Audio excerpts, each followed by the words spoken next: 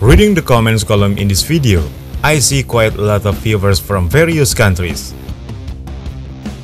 I present this video to you so that you can understand the language I am presenting by activating subtitles or changing the language in this video tutorial.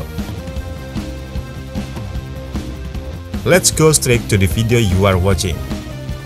Click the CC icon on the video in the lower right corner. The subtitles will appear immediately displayed.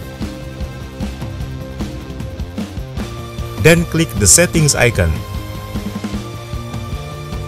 Click Auto Translate. Immediately the language selection appears. Then click according to your country of origin.